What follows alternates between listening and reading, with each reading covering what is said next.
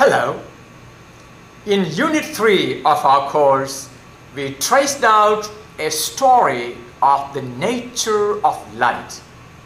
And that was a fine story.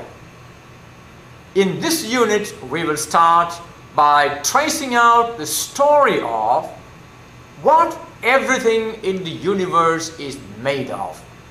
Now, have you ever wondered? We have so many different things around us. The stars, the planets, the earth, the rock, the minerals, the water, humans, and so many things around us. Have you ever thought of what are these things made of?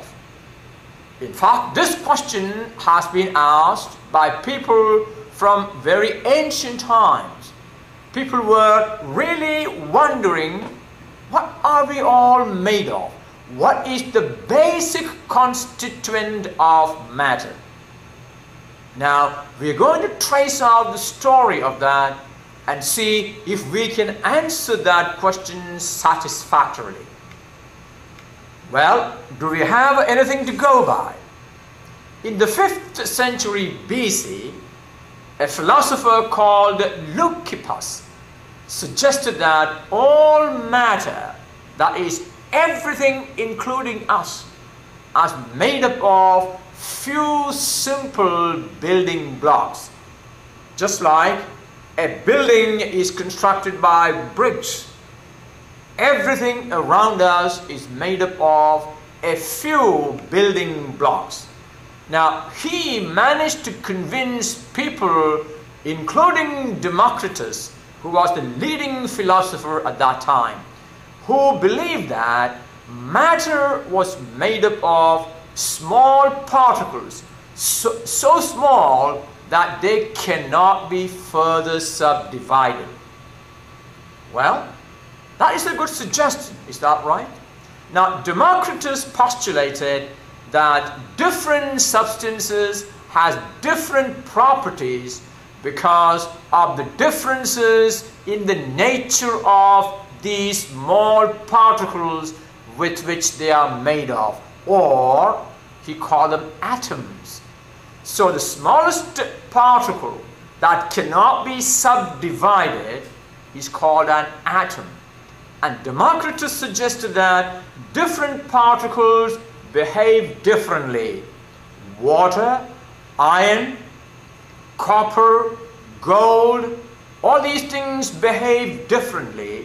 He suggested that the atoms, the fundamental particles which make up these materials, may be different. However, his theories were not accepted by Aristotle. You know, Aristotle was a very respectable philosopher of 300 BC. Now, what did Aristotle thought? Aristotle thought that all matter was continuous, that matter is continuous, you can keep on dividing it. In other words, he said there is no basic particle which cannot be subdivided further. Is that right? Aristotle said matter is continuous, you can divide it and divide it and divide it until the end of days, whatever that is, and not discrete.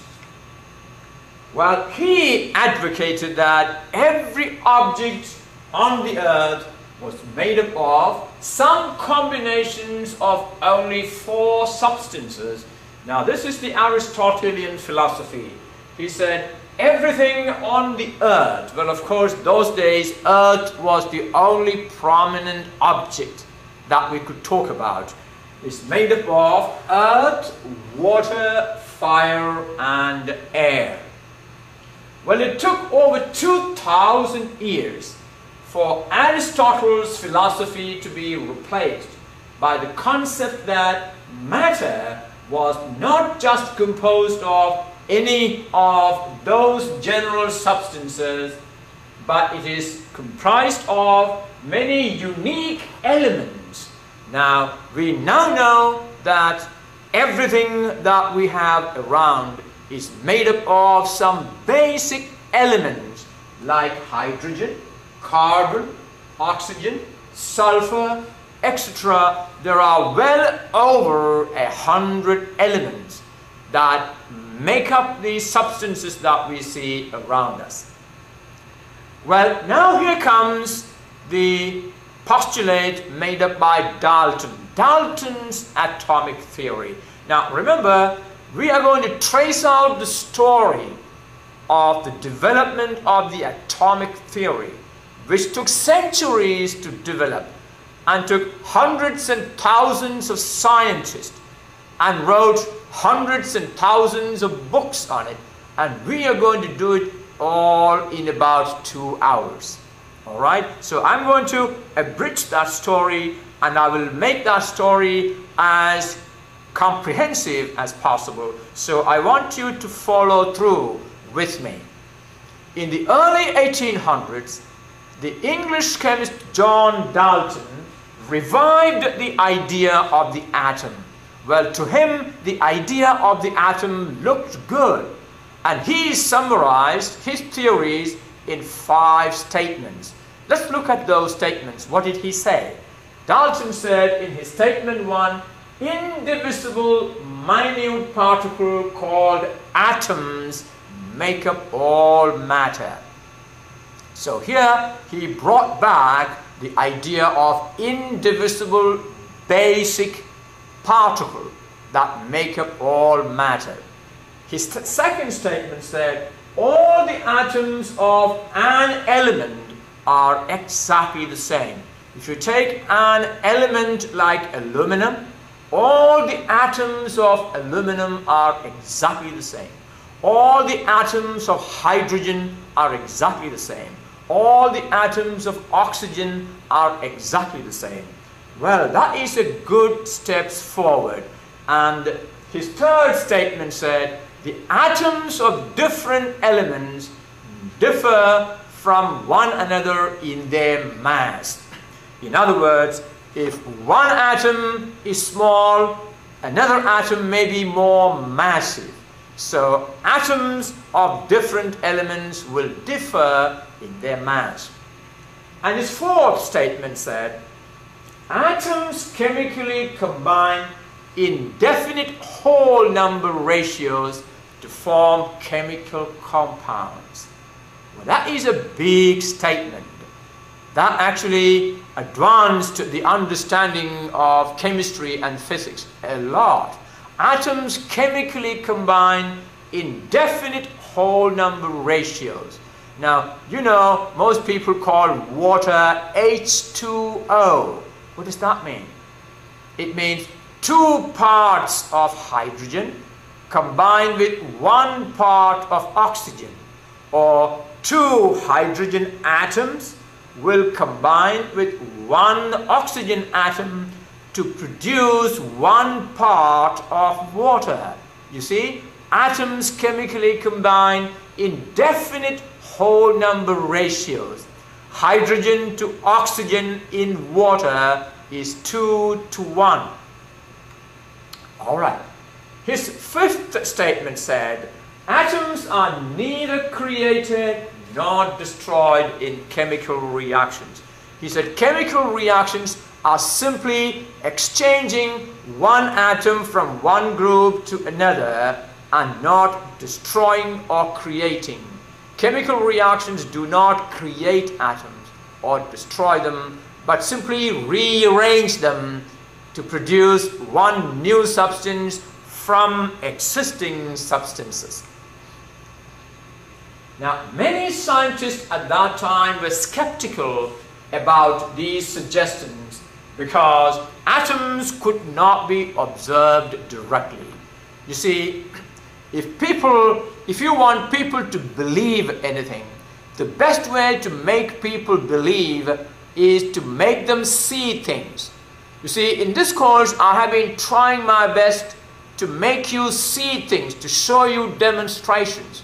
You see, that is the most important characteristics of science. You see, learning by actually seeing. So most people were skeptical about the atomic theory brought forward by Dalton because these atoms could not be seen. It was so small. The discovery of electron by J.J. Thomson changed all this. So if we now talked about the first chapter of the atomic theory, the second chapter of the story is going to start with the work done by a very eminent physicist called J.J. Thomson. Now, what did J.J. Thomson do? J.J. Thomson is the one who discovered the small particles called electrons. Now, how did he discover it? I'm going to take 5 minutes maybe to talk about it. Now, this is J.J. Thomson. At the Cavendish Laboratory at Cambridge University in England, Thomson was experimenting with electric current inside evacuated glass tube. Now, let me see if I can show you the kind of, here I have an evacuated glass tube. I hope you can see this. I'm going to keep it right in front of the camera. Now, this is a glass tube that is evacuated, and an electric current is allowed to pass from this end to here. In fact, this is vacuum. So, you connect this tube one end to the positive of a power supply and the other to the negative of the power supply. And what Thomson noticed was a glow inside, or electric discharge. Didn't we talk about electric discharge being the cause of production of light? Now, this is the experiment that Thomson did, and many discoveries were actually made from this electric discharge that Thomson started working with. So Thomson was experimenting with electric current inside evacuated glass tube. Now, this is the original glass tube he actually used. And if you look at this, electricity is connected to both ends of the tube. You know that electricity has a positive end and a negative end. If you look at your car battery, it has a positive end and a negative end. If you connect the two together, there will be a great explosion. Well, the positive is connected here and the negative is connected here. All right. Now, what Thomson noticed, can you see inside the tube a glow going from the negative end? Actually, the negative end is called the cathode and the positive end is called the anode. You don't need to worry about these names. So Thomson noticed a glow from the cathode to the anode. Well, you see, when a scientist notices something new, they want to discover more about it. What is it? Can we find out something more about it? Now, he discovered a mysterious radiation emanating from the negative end of the tube. That mysterious radiation that nobody has seen before is emanating from the negative end of the tube. So he spent a lot of time studying it. Now, he suggested that these mysterious rays are actually streams of particles. And he allowed these mysterious particles to fall on what he called fluorescent screens. And he noticed that when they fell on the screens, they produced flashes. Each time something falls, you see a flash.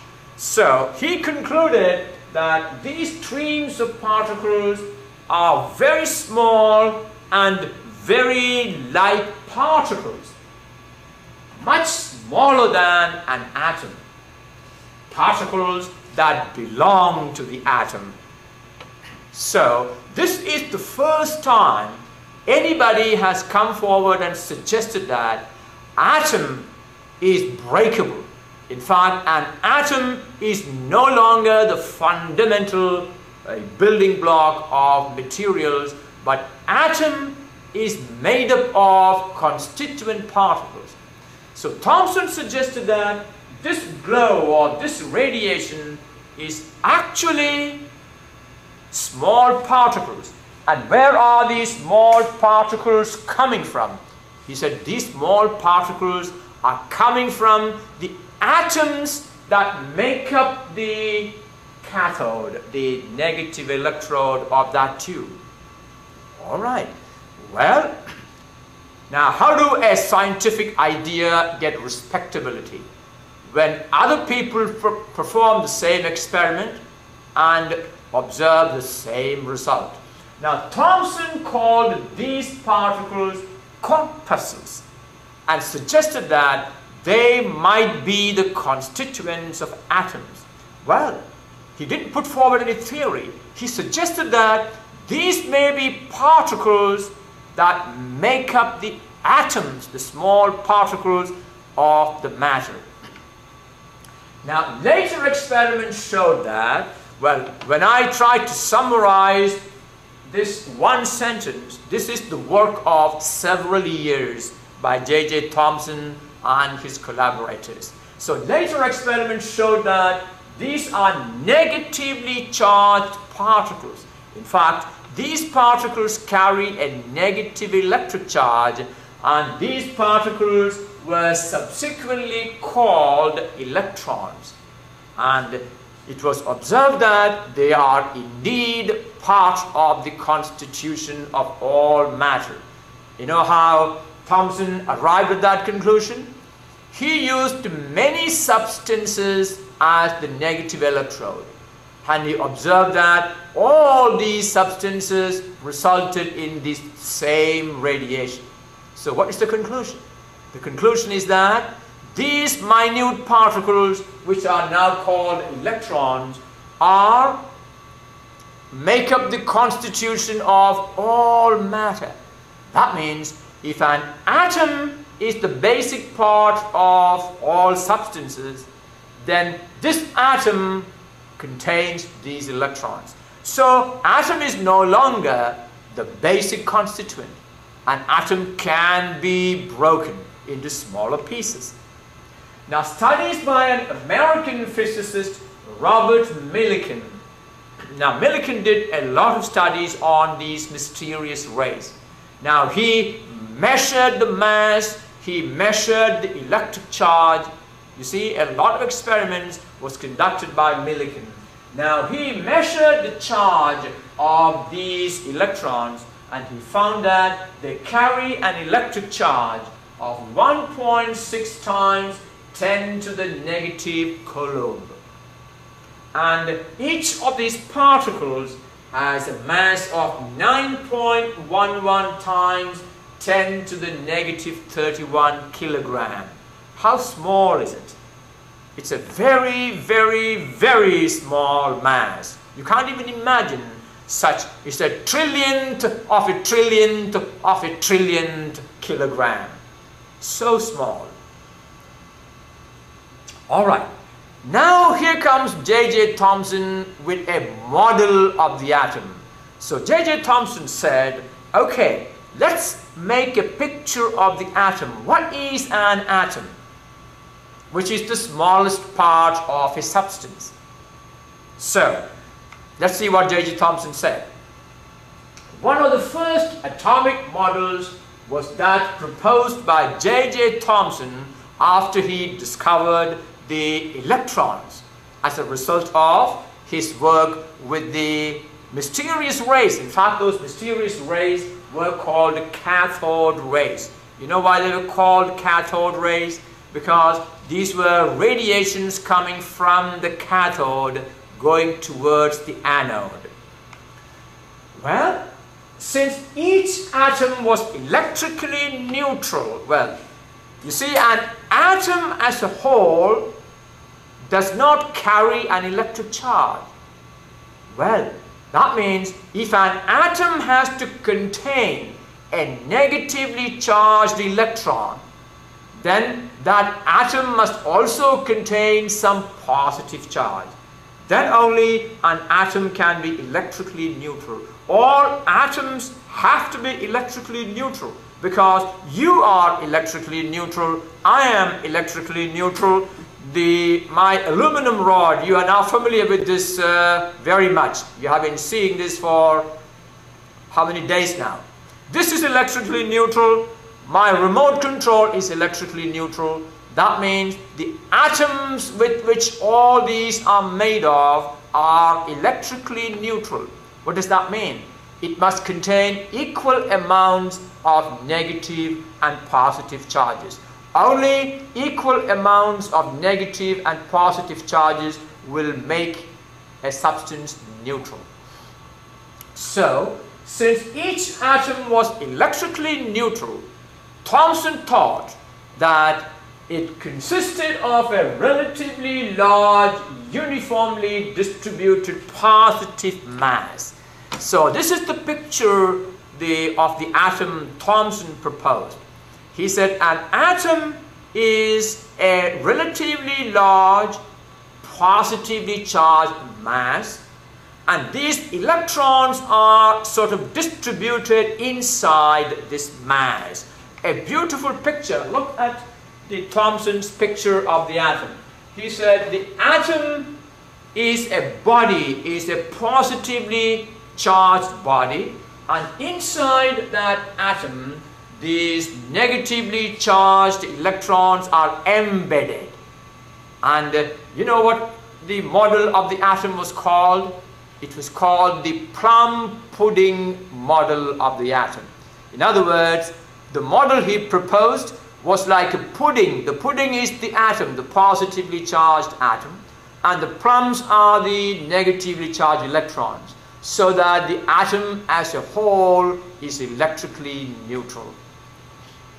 Now, Thomson's careful experiments and adventurous hypotheses were followed by crucial experimental and theoretical work by many others in the United States, Germany, France, and elsewhere. Now remember, a scientific discovery does not become a theory or a law until it has been experimented and results, consistent results, has been observed by people working on the subject all over the world. Then only a scientific principle will receive respectability. So people from all over the world worked on this, and we will now look at the result. And that is the story of this lesson. Now, these physicists opened us a new perspective, a view from inside the atom. So our story actually unveils into looking into the atom, a view from inside the atom. And it is J.J. Thomson who started that. So this is the first picture of the atom that anybody ever knew. Well, here comes another picture of the atom, and that is given by Rutherford, a very famous scientist who worked in the 19th century in England. In fact, he was so famous that there is a research laboratory in England in his name. And I was fortunate enough to work in that lab for about 2 years. Now, a lot of work on atoms and the structure of the atoms, the structure of elementary particles are all worked out in that lab. Well, what did Rutherford do? Let me take you through an experiment that he did. In 1909, Rutherford arranged a sample of polonium. You see, before the advent of the study of the structure of atom, it was known that some materials emit deadly radiations. Polonium is a radioactive material, and it was known that if you have a sample of polonium in a box like this, deadly radiations like alpha particles. Alpha particles are actually made up of minute atoms.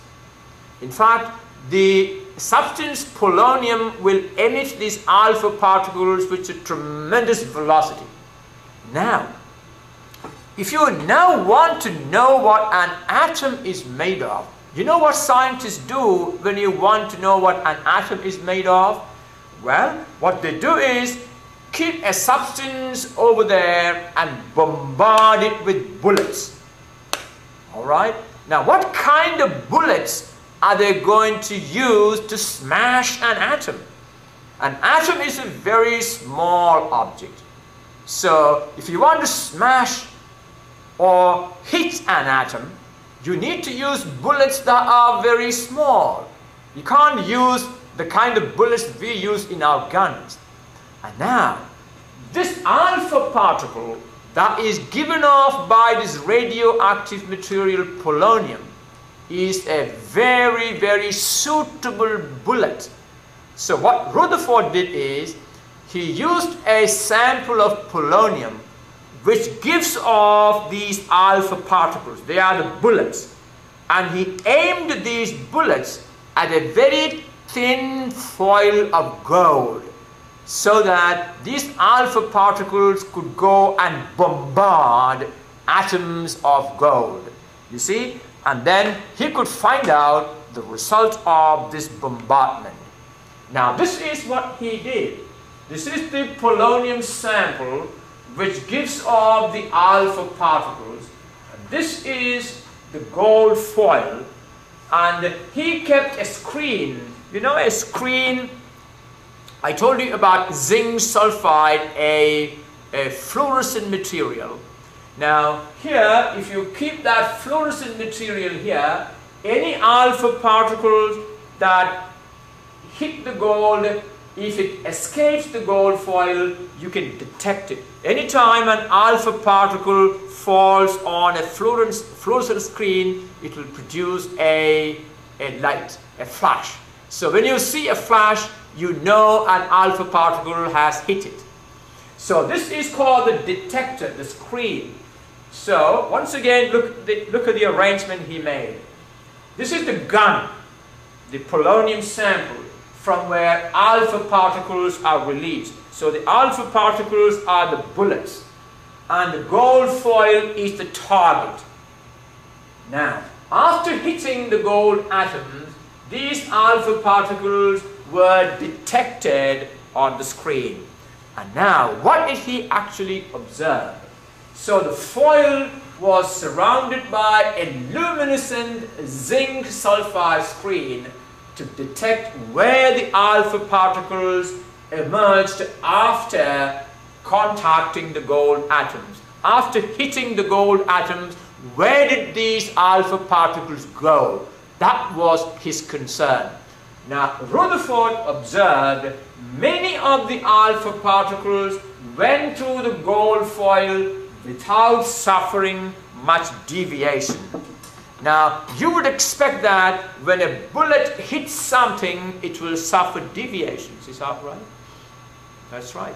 Now, what Rutherford observed is that these alpha particles, most of them, didn't even know that they were going through the gold foil. They went through straight.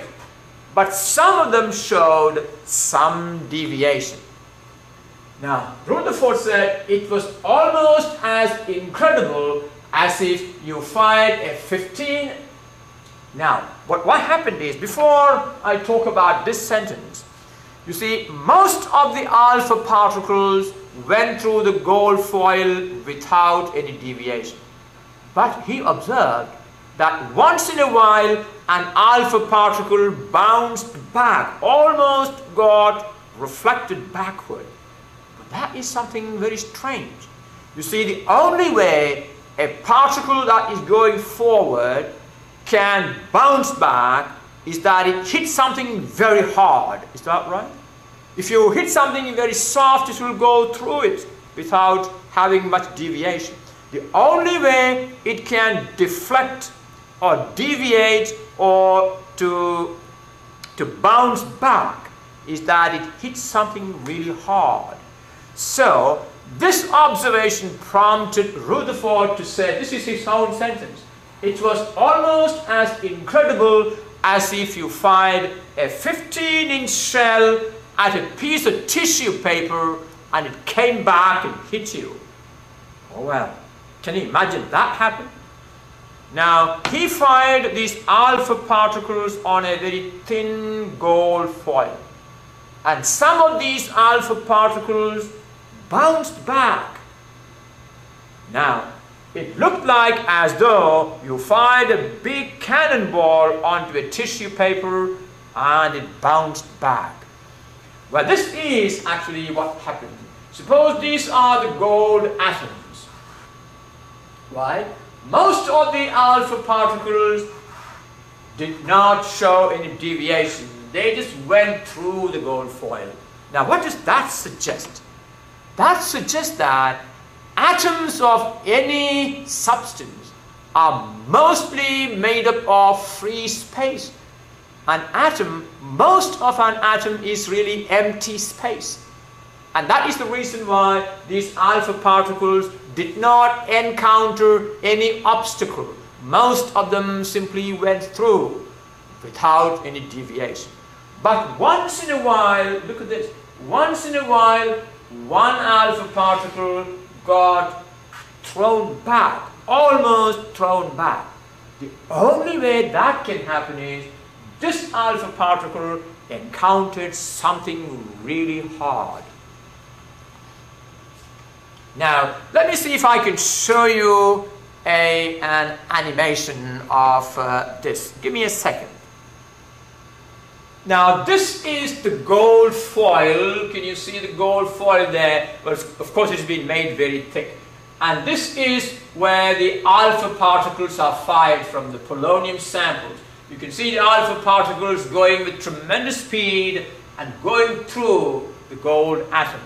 And here is the zinc sulfide screen where the alpha particles can be detected. And if you notice, most of these alpha particles are going through the gold foil without suffering any deviation at all. But watch, once in a while, some of them encounter something very hard and gets deflected, almost they are thrown back. And Rutherford was more interested in this behavior. He was not interested in the normal behavior that the alpha particles went through. But he was interested in the behavior of some of these that showed great deflection. If you notice, there are varying degrees of deflection that you notice there. But some of them were very rare, encountered a very hard part of the atom, which then made it completely go back. Okay, so what does that mean? Now, Rutherford argued that the atom has a positive core. Now, Rutherford said, unlike what Thomson suggested that the positive part is all distributed in a great mass and the negative electrons are distributed. Now, Rutherford said, no, that is not possible.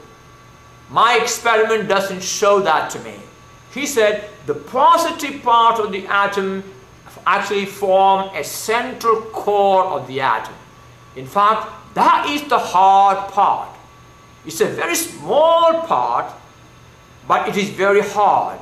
So, Rutherford argued that the atom has a positive core, and he called that the nucleus. So, this dark dot that is here is the positive part, that is the nucleus. And when an alpha particle encounters that, it is then that the alpha particle is bounced almost back. So the nucleus, therefore, is a very hard part. And that means most of the mass of the atom is concentrated at the nucleus. You see? And most of the other parts of the atom is empty space. So, once again, what did Rutherford say? He argued that the atom has a positive core called the nucleus, which is responsible for the diffraction of the alpha particles in that particular way. Now this is what happened. If this is the nucleus and alpha particles coming towards the nucleus suffers a considerable deviation. Now apparently alpha particles also carry a positive charge. So when the alpha particles come towards the positive nucleus, the electrical repulsion just throws them away. Now soon he came up with a new atomic model based on the results of this experiment. So we are now going to look at the atom model put forward by Rutherford based on his famous gold foil experiment. I would like you to remember some of the details of these experiments.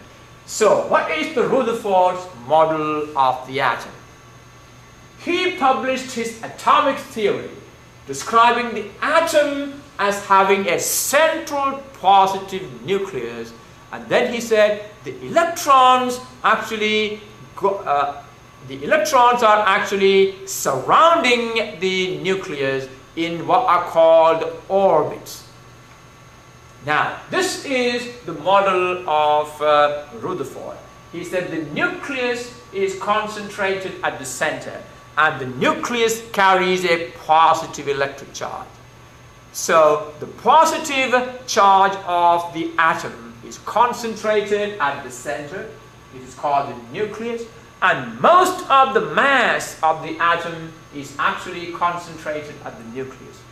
The negatively charged electrons move around that nucleus in orbits, and that is the picture of the atom Rutherford. Now this is what Rutherford said: the positive nucleus and the electrons, the negatively charged electrons, are moving around it in orbits. The amount of positive charge in the nucleus equal to the amount of negative charge carried by the electrons. So that looks pretty good, is that right? Okay. Now later, when Rutherford bombarded nitrogen with alpha particles. Now remember, I told you the best way to study an atom is to try and break it open. In other words, fire a bullet into the atom. Rutherford did not stop with his gold foil experiment. He continued with many more of his novel way to probe into the atom. Now, he bombarded atoms with nitrogen atoms. He bombarded nitrogen atoms with alpha particles. And he observed that the positively charged nucleus is actually made up of particles. A nucleus is not a single body. He observed that you can break the nucleus into pieces. And he said the nucleus is actually made up of protons, which are positively charged particles. Now, here you have protons. I have showed them using red color. They are protons. So according to Rutherford's model, the nucleus of the atom is made up of protons. Now later on, actually Rutherford did not discover this. He suggested to one of his assistants who was working in the lab that he said, now I have a hunch that the nucleus also contains some other particles, because the mass of the nucleus suggests that it is not just made of protons alone. It must contain some other particles. Now Chadwick, that was his assistant's name, took up this challenge and he started working on it.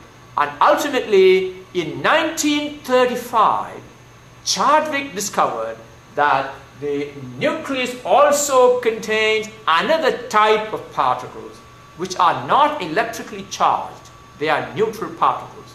And he called them neutrons. So look at the way the picture of the atom now emerges.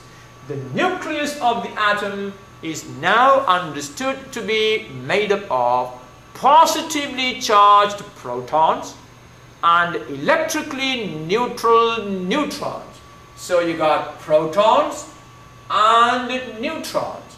So the mass of the nucleus is made up of the mass of protons and neutrons. The electric charge of the nucleus is made up of the charge carried by protons, which are positive. Alright.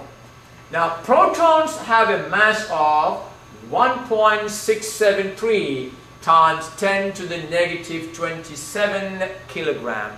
In fact, protons are almost 2,000 times more massive than electrons. So compared with protons, electrons are very light. However, protons could not be the only particles in the nucleus, because the number of protons in any given element has a mass less than the weight of the nucleus. Well, that's what I was telling you. The mass of the nucleus suggests that protons are not the only particles in the nucleus. So he argued that a third neutrally charged particle must exist. Rutherford made that argument, but he did not discover that particle. The credit for discovering that particle went to his assistant Chadwick, who was given a Nobel Prize for it in 1935.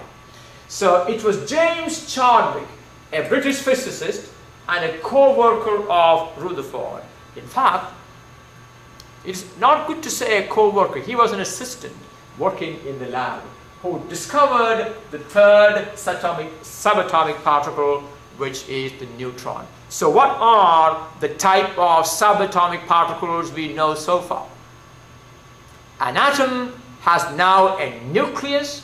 The nucleus contains protons that are positively charged, neutrons that are electrically neutral, and of course outside you have electrons that are negatively charged. And neutrons have a mass of 1.675 times 10 to the negative 27 kilogram. So if you notice, the mass of a neutron is almost the same as the mass of a proton. You can see a neutron is slightly more heavier. In fact, later on we will talk about this. A neutron actually can be, don't tell this to anybody, a neutron can be broken down into a proton and an electron. Alright, keep this with you. We will talk about this in the next lesson. A neutron can be broken down into a proton and an electron. How amazing these particles are. Now, the nuclear model of the atom developed by Rutherford suggests that most of the atom consists of empty space. The nucleus is concentrated at the center, the core, and the electrons are so tiny they just go around the nucleus, and much of the atom is actually empty space. And that's the reason why many of the alpha particles that Rutherford used as bullets went through the gold foil without even knowing that they were going through a material. Most of the atom is actually empty space. Now, if the nucleus of an atom, now this is the nucleus of, say, gold. If the nucleus of the atom and the sun are represented by the radius of 30 centimeter. In fact, if you increase the size of a gold nucleus so that it is now 30 centimeters in diameter, and you decrease the diameter of the sun and bring it down to 30 centimeter, here is the sun, and here is the gold nucleus. If both are made of the same size, you know, looking at the solar system, where will our Earth be? How far will our Earth be? You See, this is 30 centimeter. Our Earth will simply be 100 meters from the Sun in that scale. And in the same scale, when this is the nucleus, the first electron will be 5 kilometers away. You see that? If you bring down the solar system and a gold atom to the same scale, when the Earth is 100 meters from the Sun, the first electron will be 5 kilometers from the nucleus. You can imagine the enormity of the empty space that an atom is. Alright, now the nucleus is now understood to be, let's now consolidate the atomic theory proposed by Rutherford. What do we know? The nucleus is now understood to be composed of protons and neutrons, particles of nearly equal mass. You can see I use protons red and neutrons green. This is the nucleus that consists of protons that are positively charged, neutrons that are electrically neutral, and they coexist, making up the nucleus. Protons and neutrons together are called nucleons. Nucleons or nuclear particles, right? The number of protons and neutrons together is the number of nucleons. Now, elements differ in the number of protons and neutrons in the nucleus of their atoms. Well, and that is the difference in the elements. Now, the simplest element is hydrogen. We will talk a lot about hydrogen as we go on in today's lesson. The simplest element is hydrogen. The nucleus of hydrogen contains just one proton. The ordinary hydrogen contains just one proton and one electron going around it. That is the hydrogen atom, the simplest atom.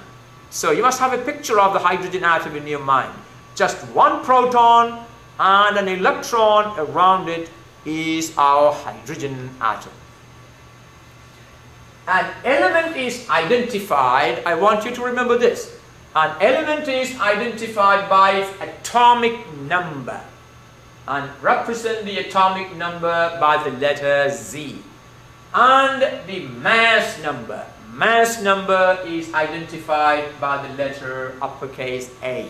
So an element is identified by its atomic number, which is Z, and mass number, that is uppercase A. Now what is the atomic number? Atomic number of an element is the number of protons in the nucleus. The number of protons in the nucleus. So tell me, what is the atomic number of hydrogen? Hydrogen has one proton in the nucleus, therefore its atomic number is 1. Alright. A is the sum of the protons and neutrons. Mass number is the sum of the protons and neutrons. Alright, tell me in that case, what is the mass number of hydrogen? The mass number of hydrogen also is 1 because it has no neutrons. So the mass number of hydrogen is 1.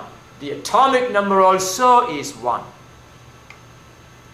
Now if n is the number of neutrons in the nucleus, then the number of neutrons will be the mass number minus the atomic number. You see, if the mass number of an element is 22 and the atomic number is 10, what does that mean? Let me ask you this.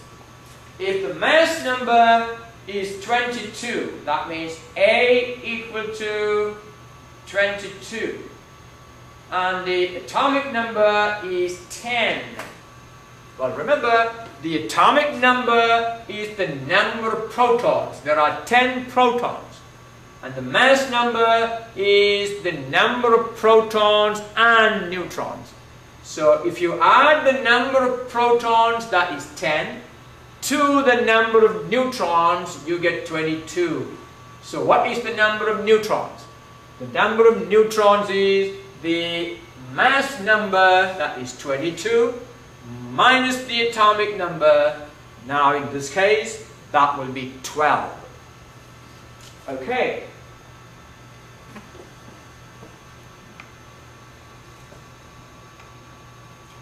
The nucleus symbol. Now every element is represented by a nuclear symbol. Every element has a symbol. And in this case I'm simply going to use X. Now what are some of the symbols? Do you know some of the symbols? Alright, let me show you some of the symbols. We will talk about that as we go on. Now hydrogen is H. So H stands for hydrogen. He stands for helium. Now, some common elements, Fe stands for iron. Now, we talked about gold. Gold is A sub G. You see, that is gold. Now, Cl stands for chlorine. C stands for carbon. Well, we will come across all these elements as we go on into the 2 or 3 lessons from today. So every element is identified by a chemical symbol. So if I use X here, that X will be replaced by these when we talk about each of these elements. So the symbol of the element, an element is identified by its symbol, then its atomic number and its mass number. These are the 3 things that we use to identify an element. Now look at the way an element is written. This is the symbol of the element. The atomic number is written at the left bottom corner. The mass number is written at the left top corner. This is the normal way to write, to represent an element. So XZA, X stands for the symbol of the element. Z is the atomic number, which is the number of protons in the nucleus. And A is the mass number, that is the number of protons and neutrons. For example, lithium. Lithium is an element and the nucleus of that element contains 3 protons and 4 neutrons. Alright, lithium, Li is the symbol, Z is the number of protons, that is 3, A is the number of protons plus the number of neutrons, that is 3 plus 4, 7. So how will we represent lithium? Look at the way. Li37. This is the way we represent lithium. Can you now write in one of the papers that is in front of you the symbol for hydrogen? How do we represent hydrogen? Alright, have you written? The atomic number is 1, mass number is 1. So ordinary hydrogen, hydrogen can be of different type. But this is the ordinary hydrogen, H11, 1 proton and no neutron. So atomic mass is simply the number of protons. Alright, now this is the ordinary hydrogen. Soon we will see there are different types of hydrogen. We will look at that as we go on. Well, this is the time to look at those isotopes. Now, an isotope, an element, you see the nucleus of an element can contain some protons and some neutrons. Is that right? Now, it is the number of protons that identify the elements. Now, there may be other forms of the same element. That is, atoms of the same element. Now, how do you know they are of the same element? because of the same atomic number. The number of protons will identify the element. For example, if the nucleus contains 6 protons, irrespective of the number of neutrons, that nucleus belongs to carbon. Carbon has 6 protons, you see. So, if the neutrons are different, then you have different kinds of carbon. So, atoms of the same element can have different numbers of neutrons, right? Now, that doesn't make an element different. It is the same element. As long as the number of protons are the same, the element is the same element. But different forms are the same element. Different possible versions of each element are called isotopes. So, isotopes of an element are different versions of the same element. Means the nucleus will contain the same number of protons but different numbers of neutrons. Now, for example, the most common isotope of hydrogen has no neutrons at all. We talked about it. There is also a hydrogen isotope called deuterium with 1 neutron. There is a form of hydrogen that contains 1 proton and 1 neutron. And yet there is another form of hydrogen that contains 1 proton and 2 neutrons. Now, this is the ordinary hydrogen. It contains just 1 proton, and that is H11. You see, 1 proton and no neutron. And most of the hydrogen in the universe is this. But you can have a different type of hydrogen, 1 proton and 1 neutron. This is still hydrogen. Why? Because the number of protons is just 1. How do you write the symbol for this? It will be H12. 1 proton and 1 neutron. Remember, this number is the number of protons plus the number of neutrons. 1 plus 1 equal to 2. Now, this isotope of hydrogen is called, what is it called? Deuterium. Deuterium. In fact, when you produce water using this particular hydrogen, it's called heavy water. Heavy water because we are using hydrogen that is heavier than normal hydrogen. And look at the third isotope of hydrogen. It's got 1 proton. As long as the number of protons is the same, it is hydrogen. It has 1 proton and 2 neutrons. And look at the way it's written. H13, 1 proton and 2 neutrons. The mass number is 1 plus 2. Well, there are preferred combinations of neutrons and protons at which the forces holding the nuclei together seem to balance best. Now, the question is, can we put any number of neutrons in the nucleus? Well, the question is no. In order that a nucleus may be stable, there is a preferred number of neutrons and protons. And that's the reason why the ordinary hydrogen, which is the most abundant hydrogen, is just 1 proton. Now, light elements tend to have about as many neutrons as their protons. So if you look at elements that are light, that means atomic numbers 1, 2, 3, 4, 5, 6 and so on, they tend to have almost as many neutrons as there are protons. The number of neutrons will be equal to the number of protons in the nucleus.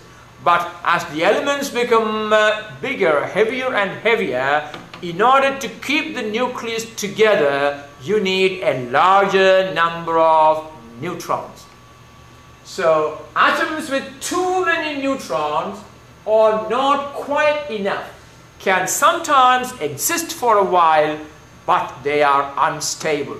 You see, if a nucleus contains far too many neutrons or far too less, we will say such a nucleus is unstable, and such a nucleus will simply disintegrate. It is materials like that we call radioactive materials. You see, that is not to say that elements can't have more than one stable isotope. There are. Now, ordinary hydrogen and deuterium are both stable, and you can see tin has 10 stable isotopes.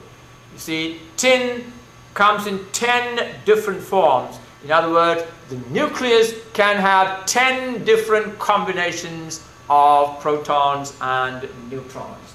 All elements beyond bismuth, that is atomic number 83, are unstable. So any element that is above atomic number 83 is unstable, and they will be radioactive and they will disintegrate. If the combinations of protons and neutrons in a nucleus is not conducive to stability, then we say that nucleus is unstable. Now, as I told you, any nucleus above atomic number 83, that is bismuth, is that right? Any nucleus that has an atomic number greater than 83 is unstable. The combinations of neutrons and protons does not allow a conducive living together, or the stability of the nucleus is affected. We say such atoms are radioactive. What is the meaning of radioactivity? Such nuclei will throw away nuclear particles and energy. You see, and these nuclear particles and energy that are thrown away by these radioactive materials are pretty harmful. Now, these materials are called radioactive materials. We will talk more about them in our next lesson. All right. So their nuclei change or decay by spitting out radiation in the form of particles or electromagnetic waves. So what they throw out may be particles or electromagnetic wave. Well, a better understanding of this will be gained in the next lesson. Here are some of the elements that we find around us, and if you click on one of them, the table will tell you if it is stable or unstable. If it is unstable, it will show you what happens. So here I have clicked on hydrogen H1.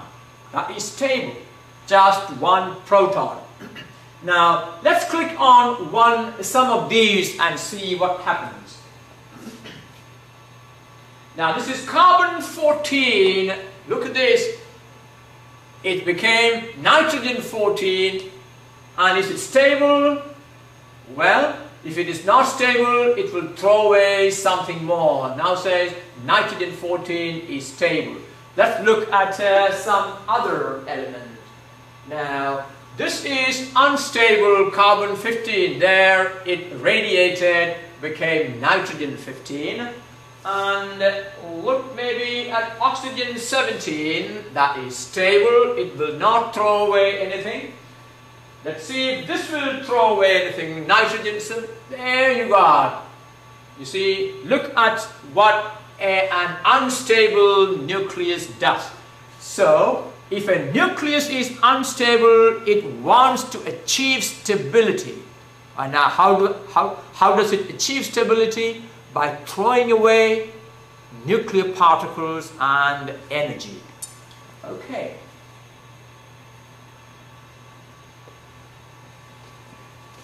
And this process is called radioactivity. We will talk more about it later on. There are three types of radiations emitted by a radioactive isotope. They are called alpha, beta and gamma radiations. In fact, Rutherford used these alpha radiations to bombard the gold foil. So even before the Rutherford's experiment, the existence of these radiations were known. Alpha and beta are particles. In fact, this alpha is made up of 2 protons and 2 neutrons. So if a nucleus is too massive, it can throw away chunks of it. 2 protons and 2 neutrons is an alpha particle. When it goes away, well, it could create stability.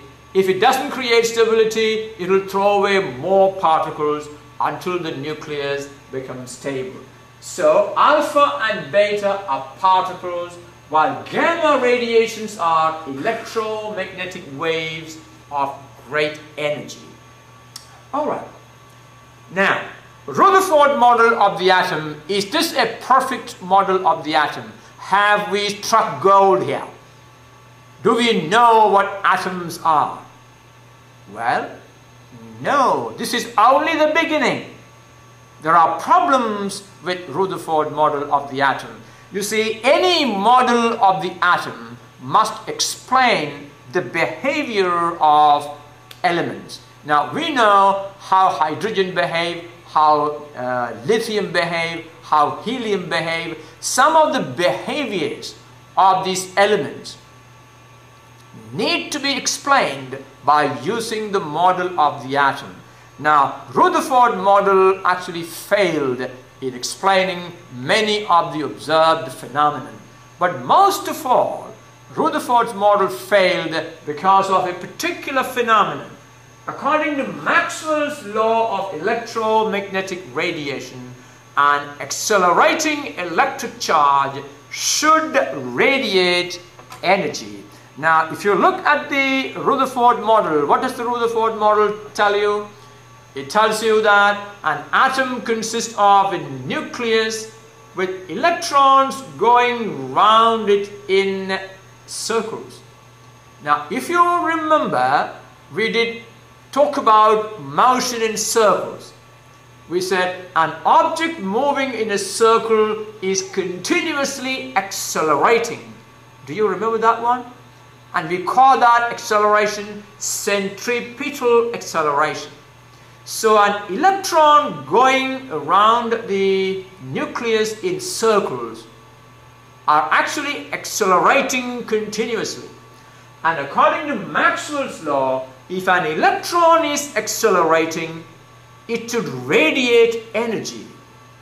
So an electron that is accelerating, if it's radiate energy, then it must continuously lose energy, and ultimately, if it loses energy, what will happen? It will fall onto the nucleus. You see, why is the moon going around the earth? Because the moon has a certain energy. It has a motion. Now, what happens all of a sudden if the moon stops moving? It will simply fall into the earth. In the same way, an electron moving around the nucleus, if it loses energy continuously, it will spiral and spiral and spiral, and it will hit the nucleus. That means Rutherford model of the atom is not stable.